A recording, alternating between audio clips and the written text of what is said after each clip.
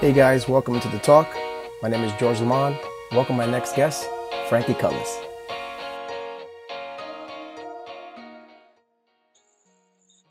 There he is. What's up? What up, Frank?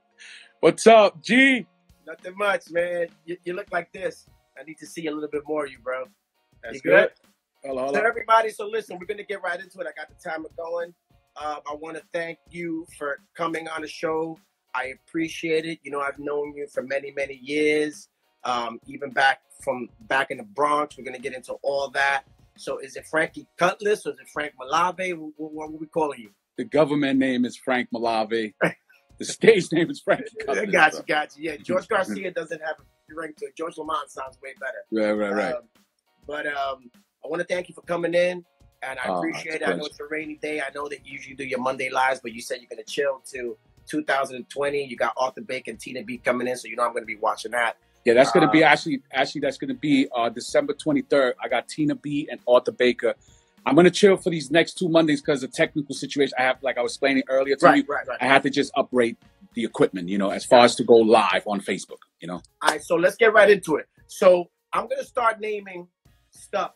I go to a site where it's a reputable site, and it pretty much, the problem with you is Frankie Cutlass, Frank Malave as the producer, DJ Right. Frankie Cutlass as the DJ Right. remixer. Then you got Frankie Cutlass, the artist, you know. Right. And then you got another team production that you got, some team production. What's it called? Something with a boy.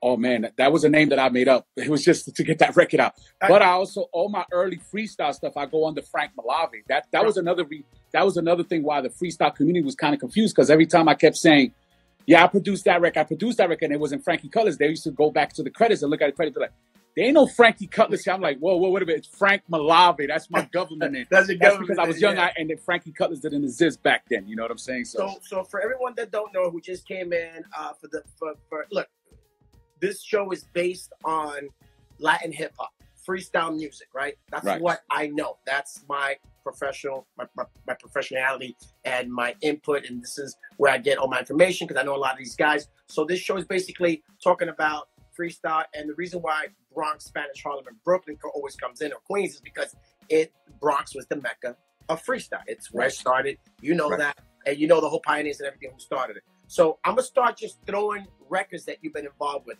whether you sang background, wrote the song, co-wrote, edit, mix, remix, produce.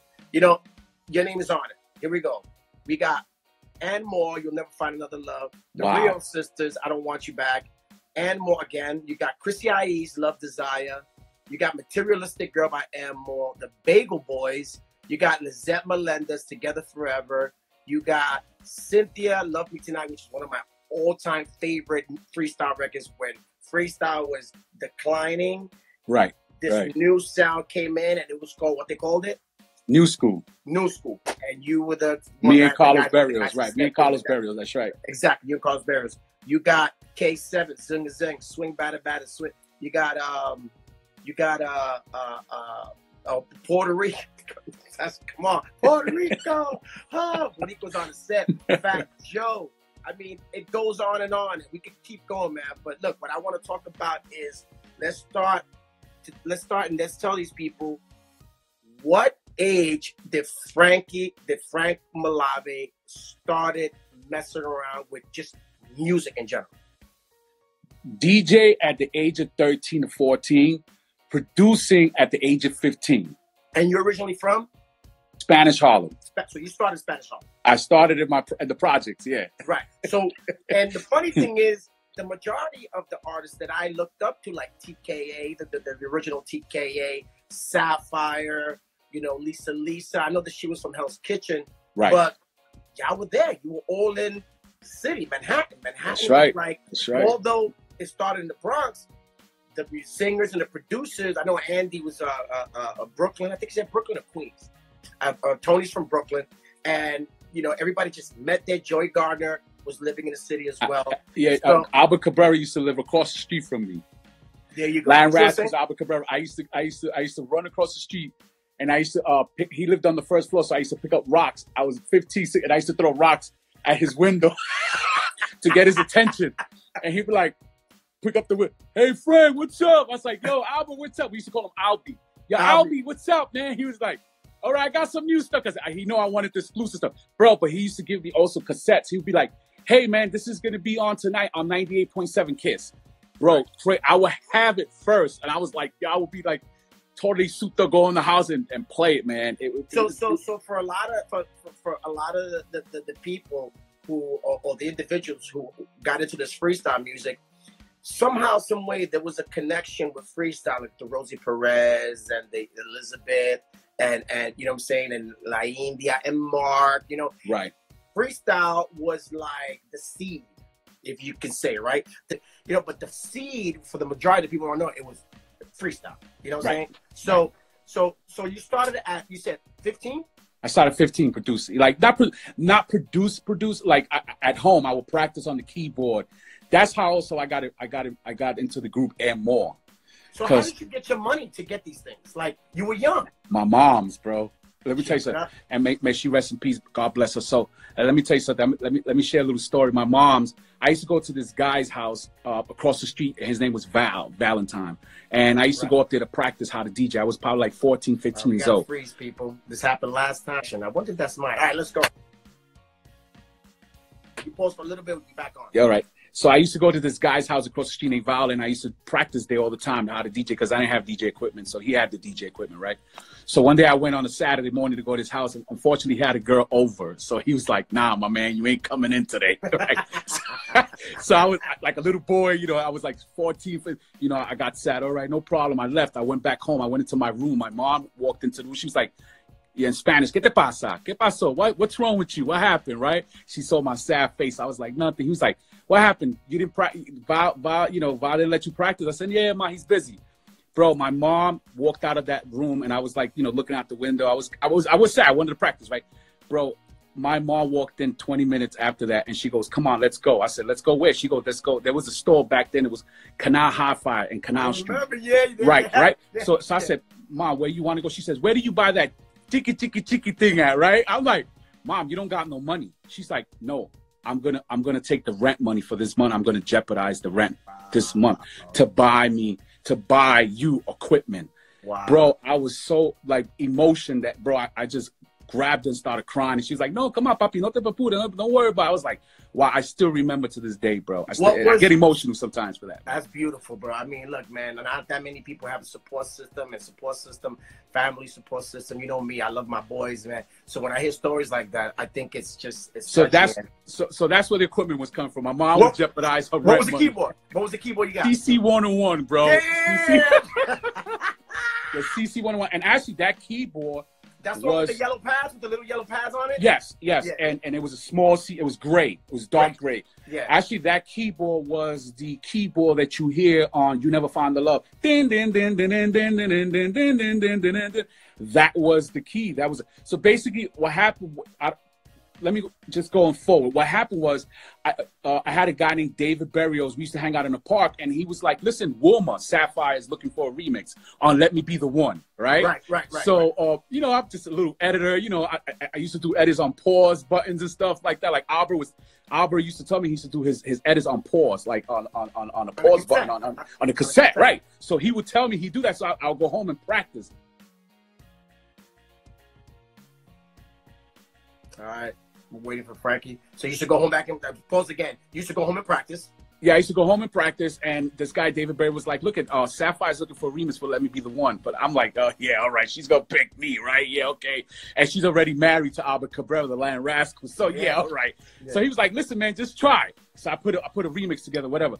The thing that changed the remix, my little remix, of course it was not, they didn't take my remix, it ended up, Lion Rascals ended up doing it. But what made my remix was a little different was that I played keys on it, on the remix. Right. Now you talking about, this is back then when, you know, that stuff was like really big doing overdubs, right? Right. So I played some keys on Let Me Be the One.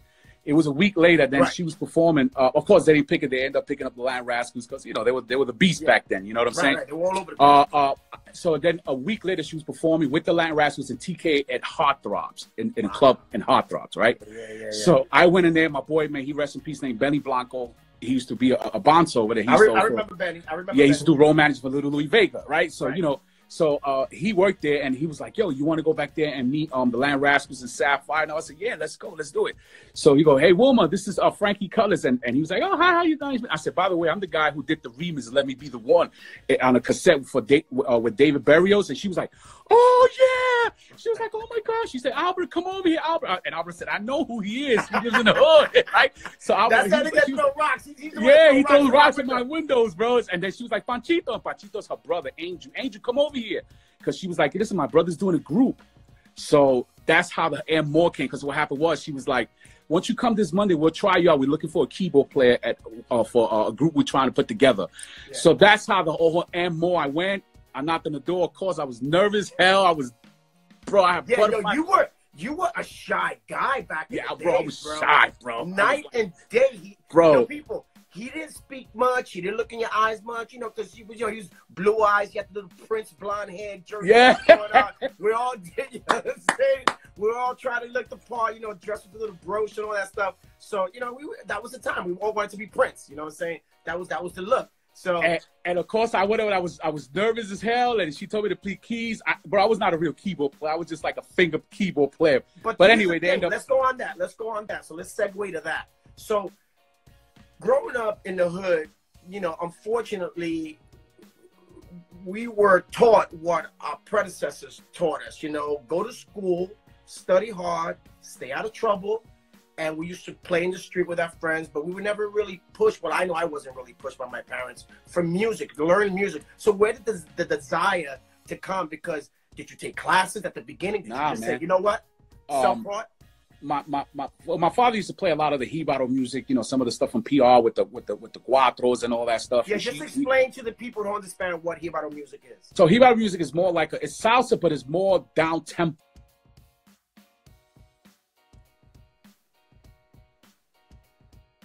Yeah, it's more down tempo. It's down tempo. Mark Anthony uses it a lot in his Frank, music. Man. It's probably your connection over there, Frankie. Frank.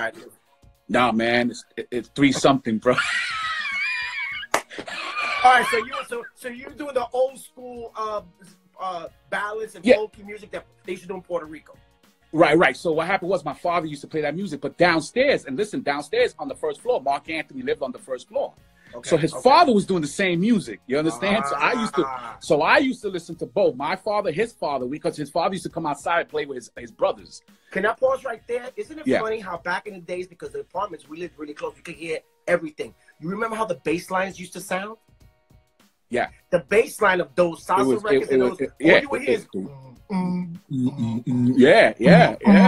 It would resonate through the walls wherever you were. Through the walls, so that's right. If you think about it, you got embedded melodies in your head as a little kid. Yeah, man. So between that and my brother DJ, my brother was a DJ too. Oh, I didn't know. He used to DJ, but he was not really like into it, but he would do it as a hobby after come out of work and stuff. Yeah.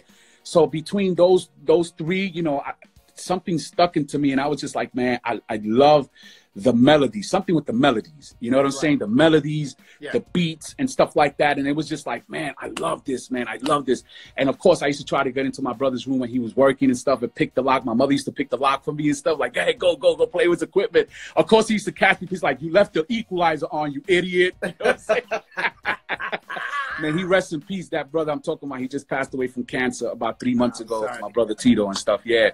So he used to be like, yo, you left the freaking equalizer on. I know you was in my room, but I learned from my brother a lot of the DJ stuff too, man. Believe it or not, you know what I'm saying. And as far as musically, I used to look at my father and stuff. What was your brother's personal taste in music?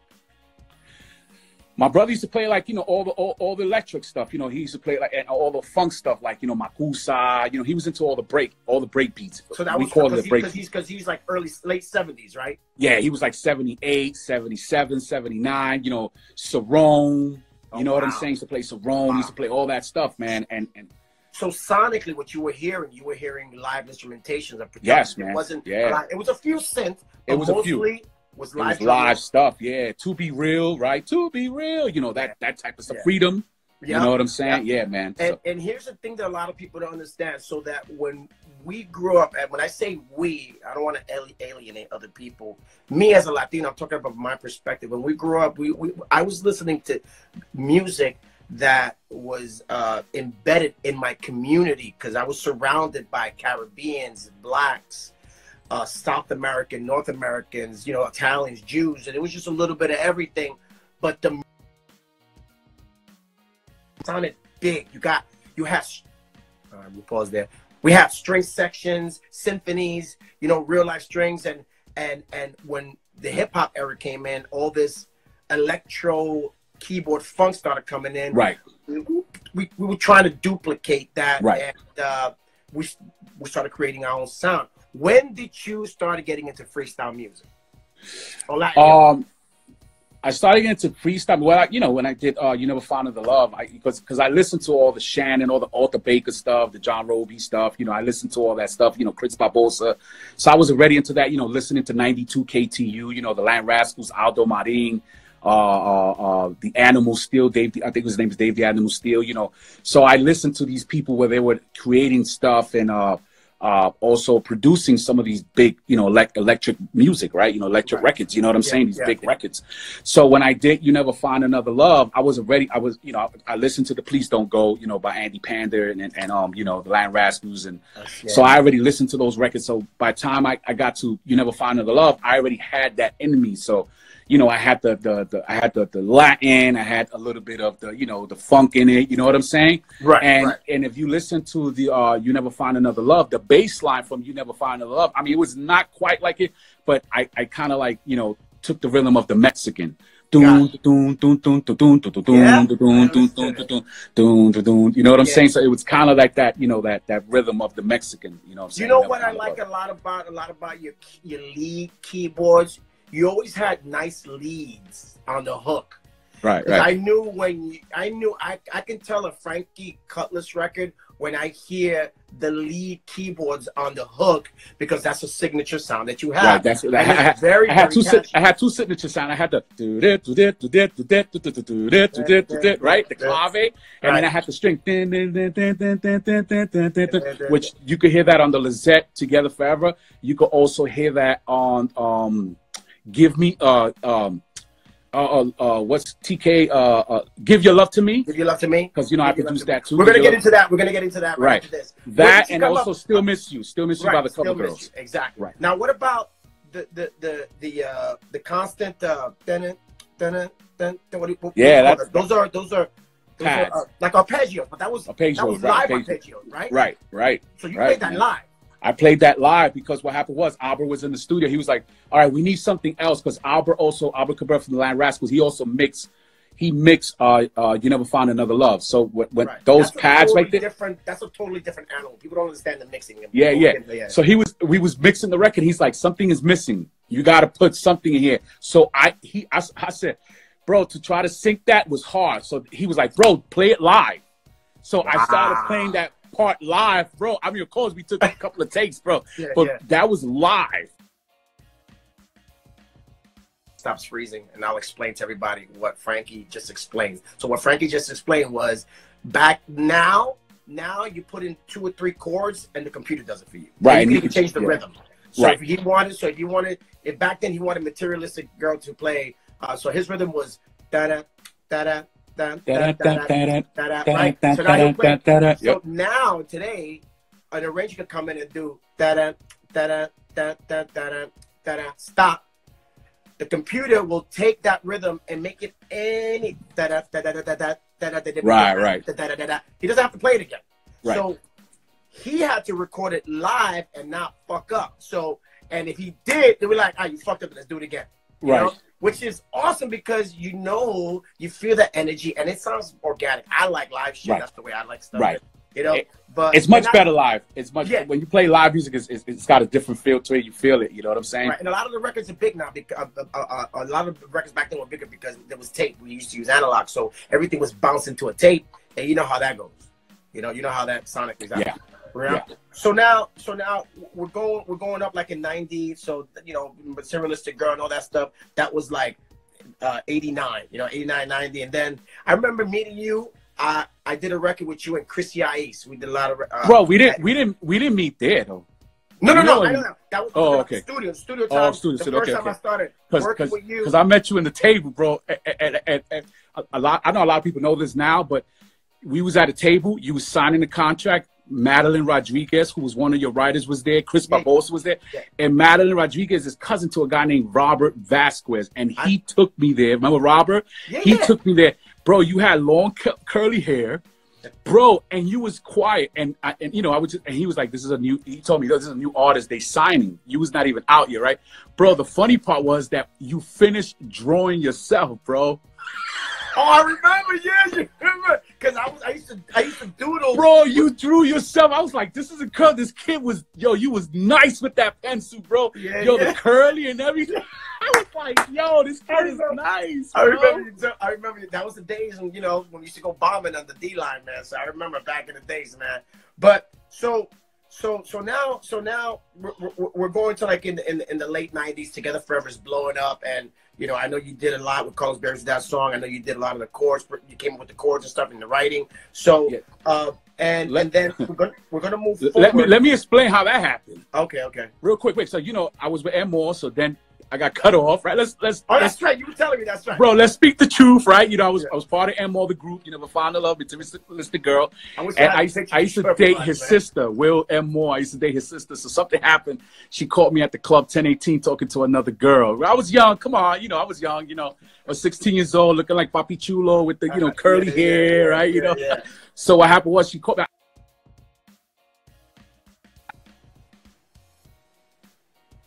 Can't be part of. The next day, it was like, listen, man, you can't be part of this group no more, whatever. I said, kick me out. So I called Sal. I was sad. I called Sal. I said, Sal, man. He said, yeah, I just found out. So, so what happened was Sal said, but Andy Panda want to talk to you. So I said, oh, okay, no problem. You know what I'm saying? So what happened was I ended up going downtown. I went to Sal's office. Andy Panda was in his office. He says, Frankie, come over here. So I went. I sat with him.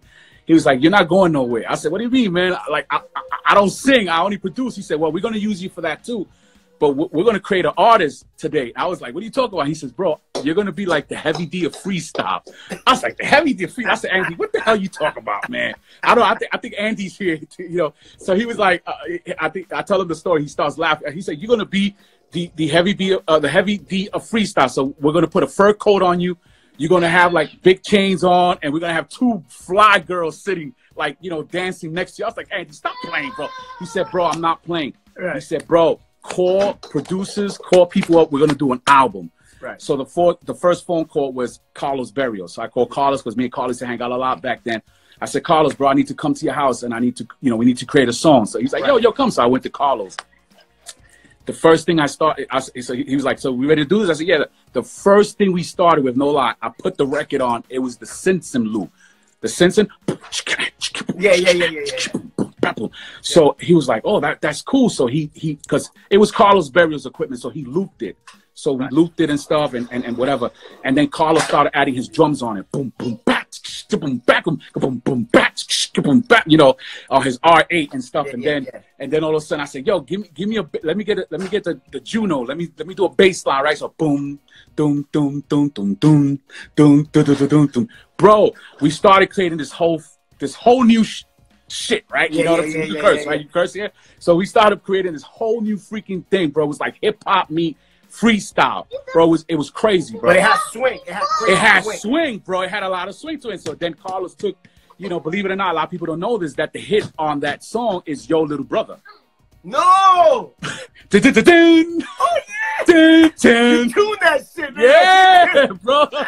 So he took the Yo Little Brother hit, bro. He just started tuning and playing with it, and we created this whole thing. So then, we started playing with the melody. Frank Reyes came, and he wrote the words or whatever. Right. Bro, and I left it alone. Then the next phone call was K7, like the K from TK. Yo, I need a record. Let's go. All right, no problem. We met at a studio in the Bronx called SOB. It was a studio that a lot of people used to go. You remember that? That's where. And K wrote "Give Your Love to Me." Right. Give Your Love to Me. I remember that. He said, all right, sing it, which the demo is on Facebook. Everybody can hear me sing. Yeah, everybody got to go and check out the more. Tell the story. Yo, so anyway. Froze again. Give him a minute. He'll be back. Good. All right. So we did this "Give Your Love to Me" record. I sang the song, but I was just like, man, I don't sound good. I'm not really a singer, bro. You know, I'm more of a DJ and producer, man. You didn't sound that bad, bro. You didn't. I was like, I sound like a chickman, man. Like, what's going on, bro? I don't like we were it, kids. Man. We were kids. Yeah. So what happened was, I said, I need more to this. So I called you. Remember, I called. I said, G, bro, I need a favor, bro. I need you to come down and do some Atlas, bro, because I needed that George LaMond, that loose touch George LaMond, you know, thing on it, right? So you went and did your thing, and then who walks in? Mark Anthony walks in. So I said, yo, Mark, you know, and we know each other from the building, you know, from the hood, you know. I said, Mark, do me a favor, man. Can you do? And Mark got on it, and then Chrissy got on it. Right, and then the Weapon Man did his part. Danny got on. For those people that don't know, Don sings a part of "Crying Over You." That's his vocal. So a lot of people don't know the "Crying Over You" was produced by, was that produced by Mickey Garcia? No, it was by Owen Sober. Oh, sorry, Owen Sober. Right, Owen Sober, right? Yeah, Owen Sober. And the hook that goes, crying, that's why I'm crying. That's Don, yeah. Right. Over you. That part, yeah, that's Don. But the lead is Suave. It's Jeff, right? It's Jeff. It's Suave. You know what I'm saying? Right. So here it is. I got a whole bunch of people on this record. Give Your Love to Me, right? So I'm like, oh, bro. All of a sudden, this thing starts spreading like wildfire. You remember that? Everybody started talking. All the boroughs had it.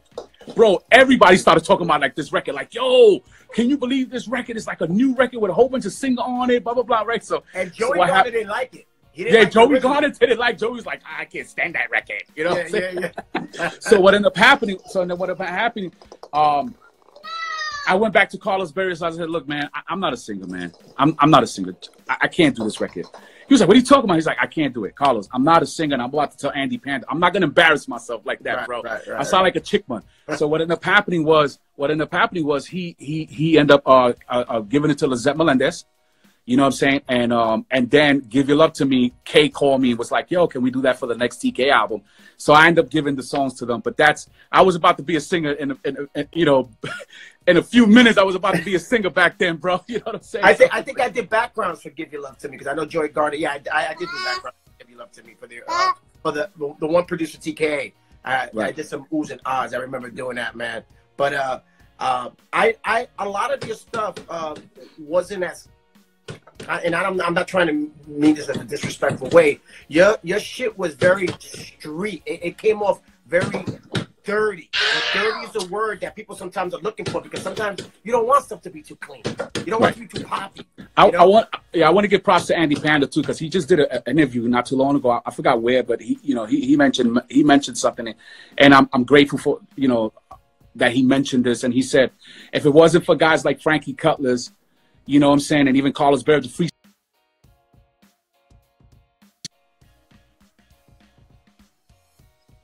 You lost a little bit. Say it one more time.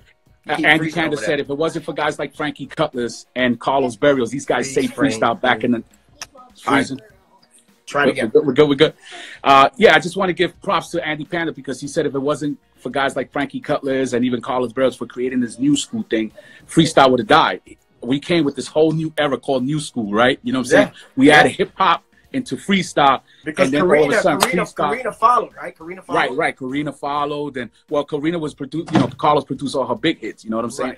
Temptation, all that. But Love Me Tonight, right? By Cynthia, that had such a big hip hop, feel to it, right? And that line, there it goes. It's another lead line, and I'm like. And I remember I didn't know that you produced it until one day I started looking at the credits, and I'm like, oh snap, Frankie produced this one too. And then I started putting I was like, hello, it sounds like a Frankie Cutlass style record. That was kind of dope, man. That was kind of funny. They came up to me. That was back then. It was Robert Rivera.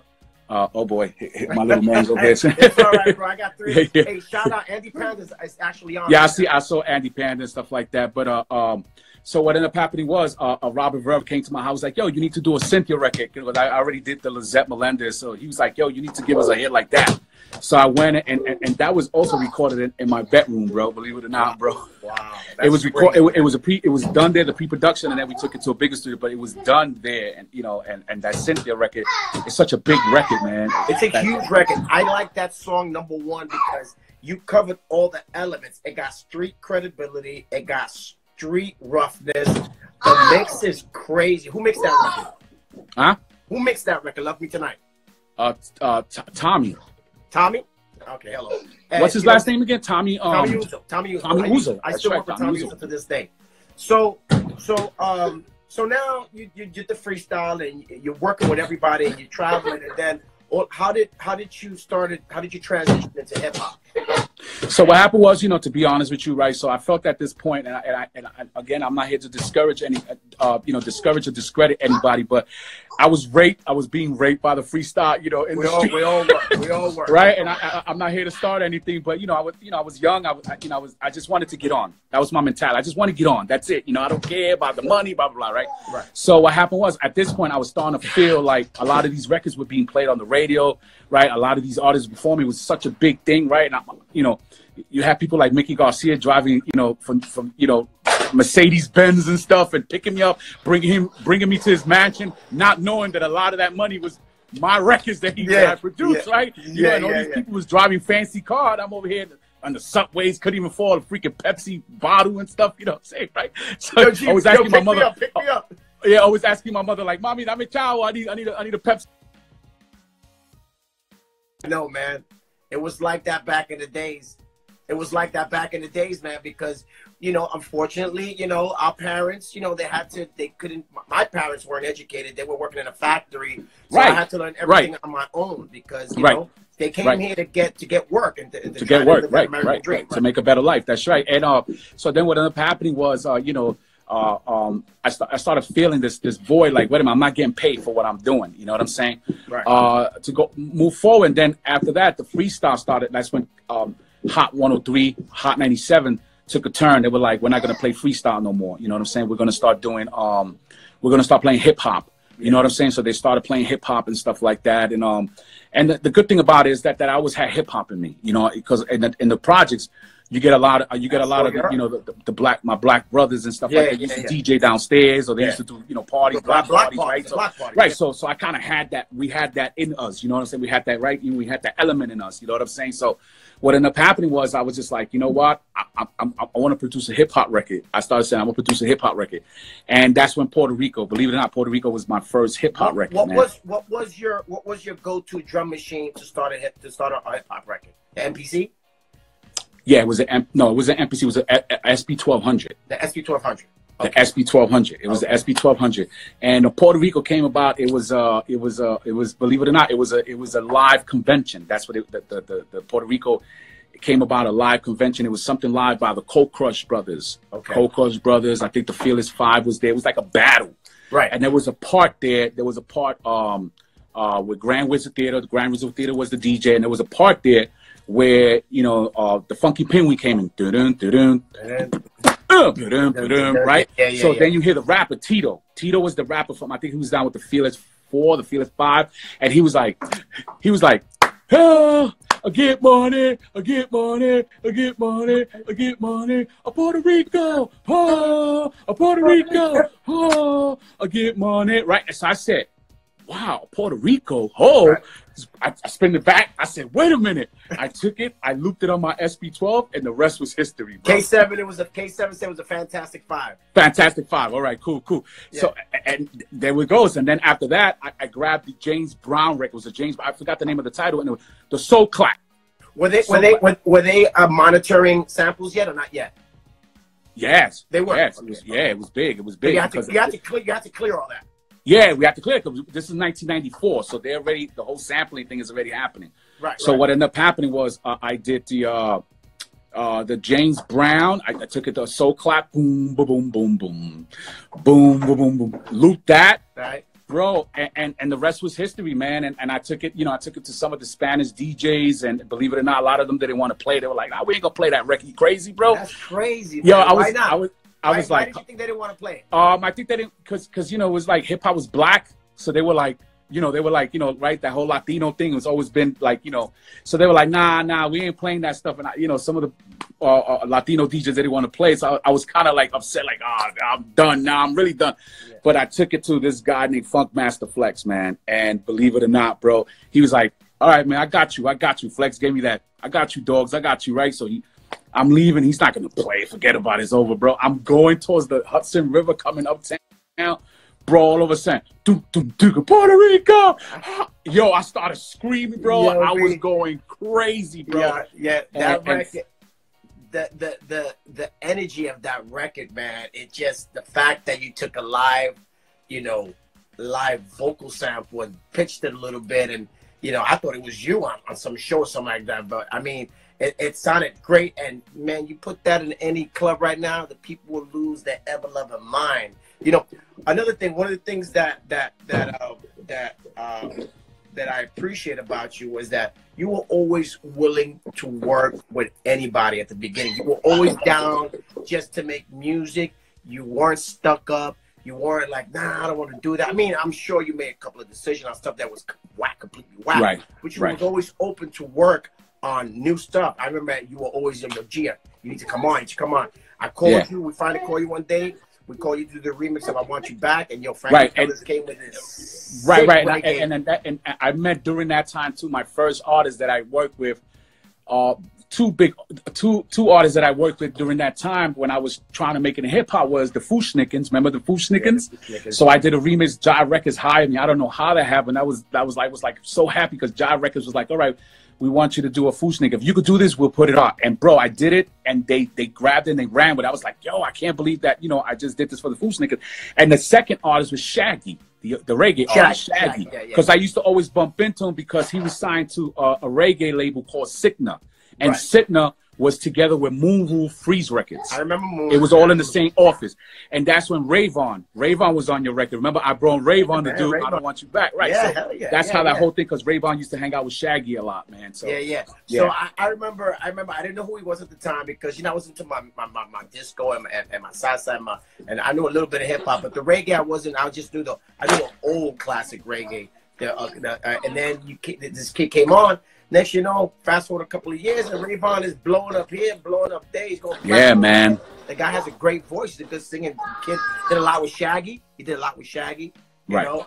So, so when you worked, did you ever work with TKA in general or just with K? No, I worked. Well, Give Your Love to Me is a TK project. You know what I'm saying? So when I did TK, Joey Garner was there because, you know,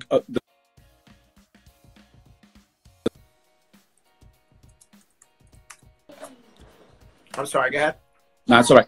It was the second album for TK, Give Your Love to Me, and I went into the studio and stuff like that. So Joey was there and K was there. So you know, it was a TK project. You know, so I think Angel came later on, and I think Tony stopped by later on too when I was doing the record. I think, you know what I'm saying. So yeah. Got it.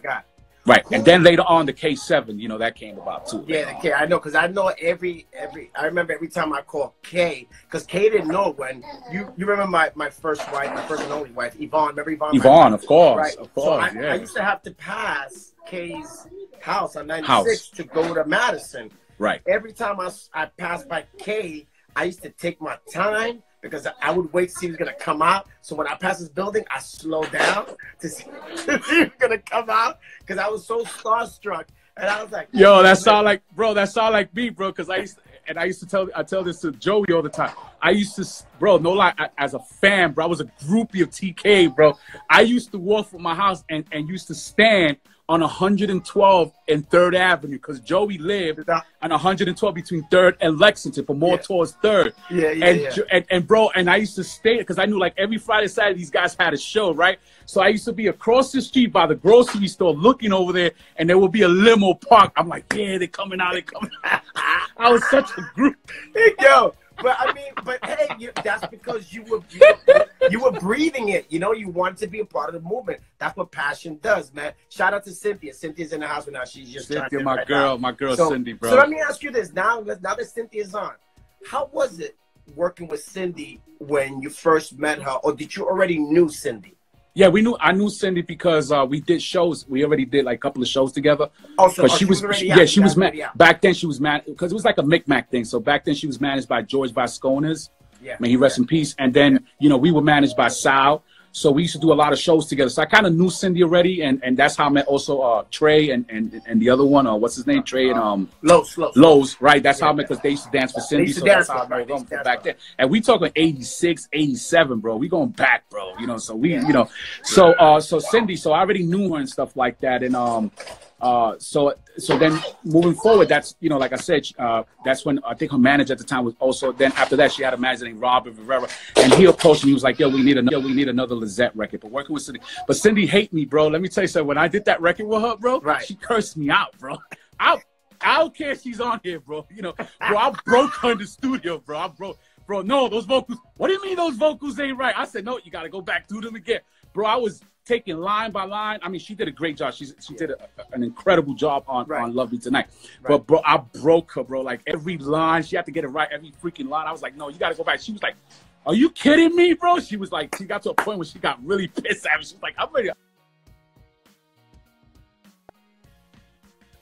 We're waiting for him to get back on again. So who wrote Love Me Tonight? So Love Me Tonight is written by a girl named Maria Perfetto. Maria, okay. Yeah, there was a girl named Maria Perfetto that I used. Then I met this girl named Maria Perfetto who lived in Long Island, and she became a lot of the writers for some of the stuff that I have produced in freestyle. Her name was Maria Perfetto. Who was your go-to background singers back in the days? A lot of people say Debbie Cole, Jimmy Tunnel. Yeah, it was Debbie. It was Debbie Cole. I was called Debbie Cole. It was like, Debbie, you got to come in here. Debbie, you got to do. So Debbie Cole, if you listen to the breathing on Battle of the Heart, that's Debbie, right? She had, that was Debbie. Chris Barbosa and Mark Liggett, they used a lot of people, but she was one of the go-to girls whenever we needed air on music. Air is what Mariah Carey's known for, right? Right. So you need that air sonically when you blend a whole bunch of vocals. You need air tracks to give it that beautiful just air. Debbie was on Love Me Tonight, by the way, too. Right, Debbie was on. She was on it, so she did a lot. She was on Love Me Tonight, yeah. Love Me Tonight, and she did some giggle stuff as well, right? She did giggle stuff. She also did the cover girl Still Miss You. Right. She did a Debbie. Debbie was part of a lot of records, she was a beast, and I worked with Debbie many times. We worked together so much that we used to practice, and she used to help me with the harmony. And we used to sit in the room and we used to go over harmony. She actually gave me a technique to do so I could get more air. I remember she told me, instead of singing loud into the microphone, George, just turn your headphones all the way down and just hear yourself. Forget about the microphone is gonna pick it up. Because I used to be like, you know, I'm like, and then I used to do something like, you know, loving you, you know, stuff like that, and then you build on top of that track, and then you got this beautiful air, man. Right. And Jimmy Tunnel one time told me, I was watching him. For those people that don't know who Jimmy Tunnel is, Jimmy Tunnel was the background singer who sang the hook, "Let the music play." That's a guy, it's not a girl. Give Me Tonight. That's right, Give Me Tonight. I love, you know what's my favorite too, bro? I love Monet. Monet, I love her, bro. I love Monet. I know, Bernadette. I've been trying to get her back on, man. Dude, bro, I don't know. I don't know if I should let this. I don't want to start no controversy, everybody. But no controversy here, bro. I love Bernadette, bro. But it's not controversy, you know. It's not. We were kids, bro. I used to date her, bro. You know what I'm saying? From what I used to date everybody, bro. Nah, bro. Hell no, bro. That bro, line. No. That line. Incredible, bro. Chris Barbosa, Mark, they were beasts, bro. I mean, like, bro, everything they touched, from your stuff to Monet to Shannon. I mean, and even, what's the other guy's name? Is This Ain't Love? Jay Novell. Bro, that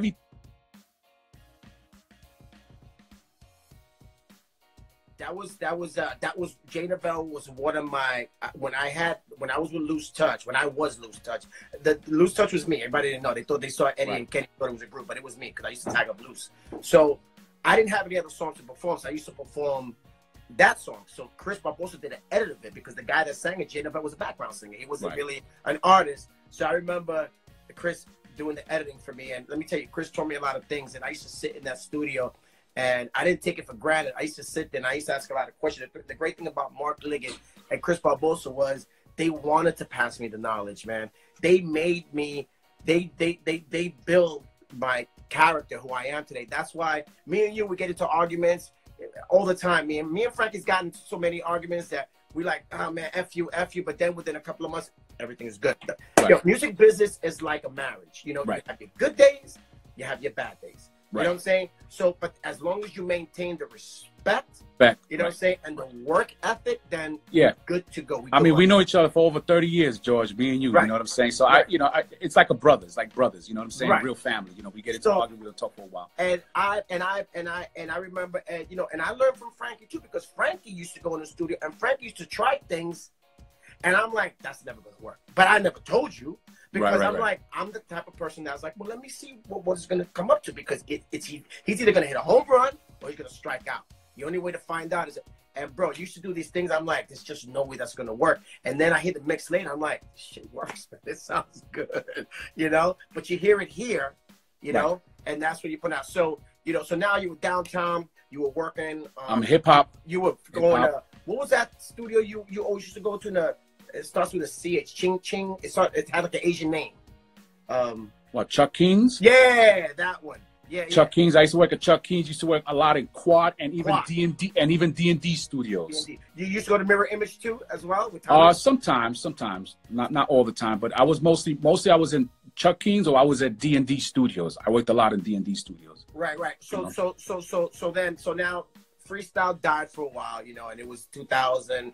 And the new salsa was coming in, you know. Frankie Negron was coming out. Mark Anthony was blowing up. La India was doing something. Lizette did something. You know, everybody started. DLG came up. I came up. I started doing stuff. You know, because we needed another avenue. When that was going on in 2000, where was Frankie Cutlass from 2000 to 2005? I was in church. You were in church. That's right, because you were born again. I became born again in 98. I became born again, and then by 2000, I was in the church. Just needed to relax. I needed to chill. There was a lot of things going on in my life. I lost my mom during that time. I was doing a lot of gang activities. So I was just really into negativity, bro. My whole life just went upside down, and you know, I got suckered into this whole gang thing and all that. And then what happened was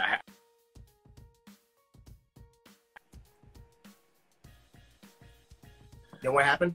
My brother-in-law was like, bro, you need to change your life. You're bugging, bro. And so I was just like, yeah, I know. So what happened was one day he invited me to go into this church in East Harlem and stuff.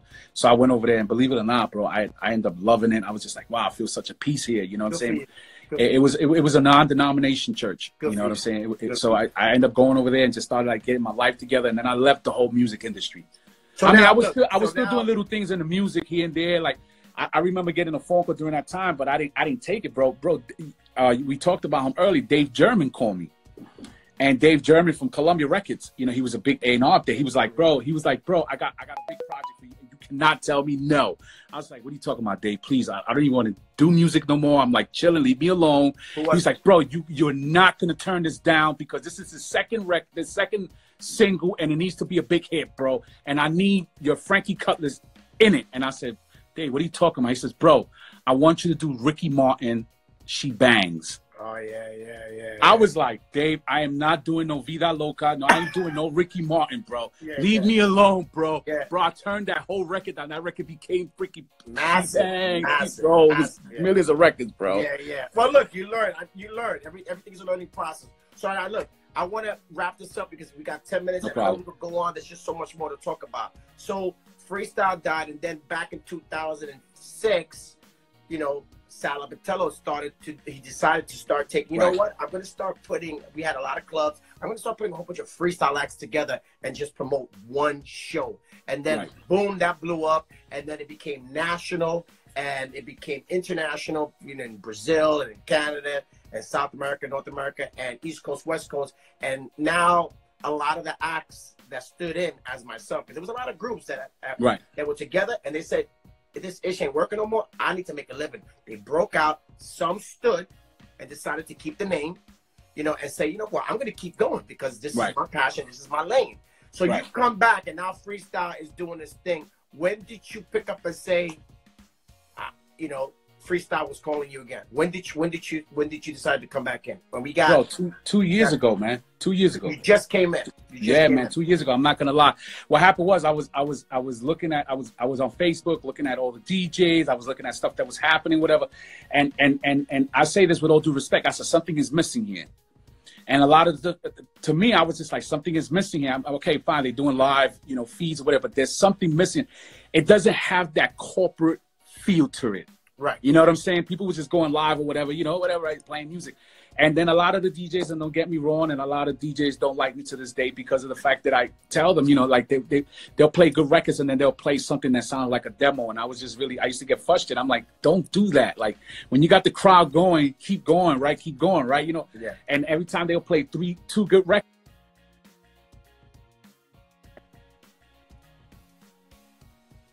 2 or 3 good records, and then what would happen? They'll play 2, 3 good records, and then they'll play a song that sounds like a demo that it was produced in the basement. So I used to get frustrated, like, So anyway, so I said something was missing. So what happened was I ended up, you know, getting my equipment, buying my equipment 2 years ago, and then I started playing live from my apartment in Harlem, and I started going live there and playing stuff. And I started with 80 people, 60 people.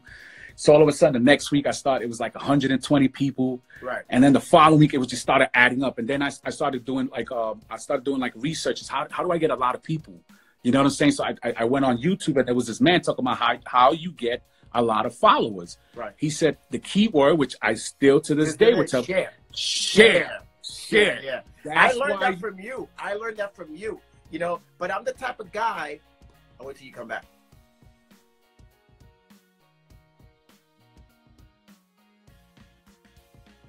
The type of guy, I don't like to tell people. I don't like to sell stuff.